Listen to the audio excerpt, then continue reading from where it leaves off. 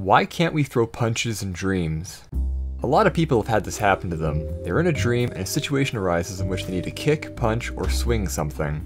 Only when they do, it feels like they are punching through water or jelly, the punch has no force and feels very strange.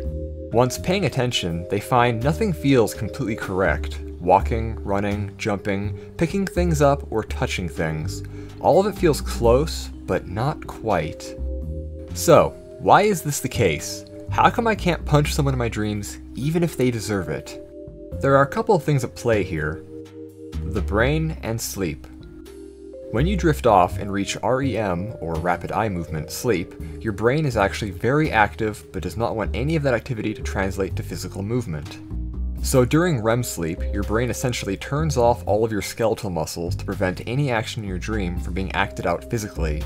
This is to prevent accidental injury. A quick side note, this is also what causes sleep paralysis. A person wakes up or becomes semi-conscious before their brain turns their limbs back on. It's usually related to a sleeping disorder and may or may not include a sleep paralysis demon conjured up by your mind. Anyway, this is a part of why your actions and dreams feel off. Your actual body is immobile, so all you have is your dream body.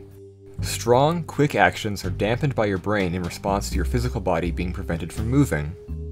This isn't the primary reason for why you can't punch, but it is a part of it. Sensory feedback. The main reason why you can't punch in dreams is simple. Your brain relies on sensory feedback to properly function. When you're in REM sleep, your limbs are frozen in place and are unable to offer any sensory feedback. When you throw a punch when you are awake, the sensory feedback of your entire action allows your brain to calculate weight, strength, and motion. In a dream, your brain has none of this, and as a result, it needs to go off memory and make things up as it goes along. This is where people's experiences differ. Some people's brains will do a better job simulating weight and power, but a lot end up doing a very poor job of it. If you don't do an activity in real life, your brain has less information to go off. If you don't regularly punch people in the face, it'll feel less real in your dreams than if you make a habit of punching people in the face. This is also why the weights of swords, rocks, vehicles, and so on feel so wrong in dreams. Your brain is making things up based on limited sensory knowledge. It's like playing a game where basic parameters are not inputted and are instead randomly generated based off imprecise guidelines. In summary, a lot of people can't throw a solid punch in their dreams because their brain is inhibiting motion and simulating physics with no sensory feedback. If your arm is not talking to your brain will make up weight and power calculations that are often wrong, resulting in the feeling of punching in water or having no strength. Even other sensory information can be affected.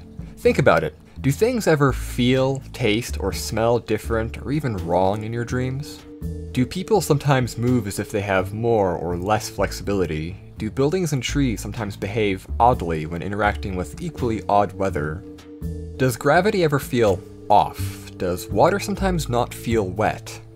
Once you start paying attention to these simple sensory details, you start to realize that dreams, even ones that felt normal, tend to have very odd environments. The brain is very good at processing information and making sense of the physics of the world around us, but when told to simulate those same physics without feedback, it tends to struggle, with often surreal results.